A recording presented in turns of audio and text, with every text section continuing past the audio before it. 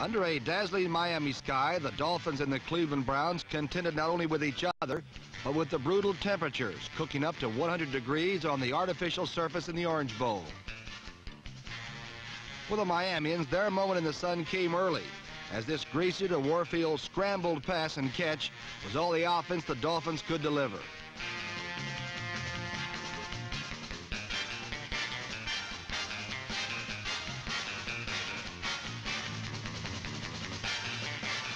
Miami was able to penetrate Cleveland territory only twice.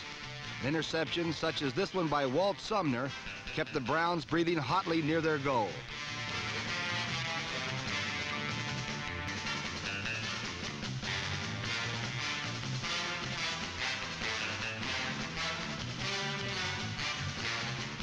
Erich Barnes locked onto this Bob Greasy pass as if it really was a greased pig, not just a pigskin.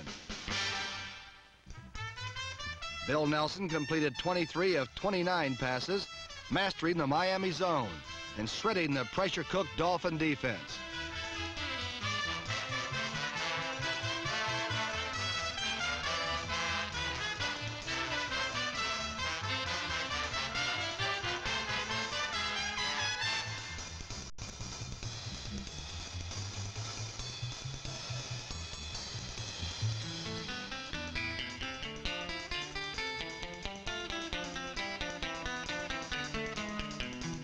Linebacker Dale Lindsey romped over the red-hot rug with this interception, 56 yards for the game-breaking score.